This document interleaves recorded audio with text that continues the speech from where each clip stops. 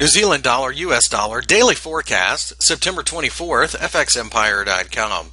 The New Zealand dollar, as you can see, initially tried to rally during the course of the day on Tuesday here, but found the 0.8150 level to be a bit too resistive, and we turned back around and fell apart.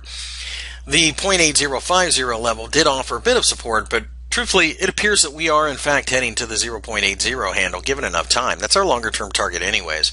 If we break down below that area, though, things get really ugly for the Kiwi.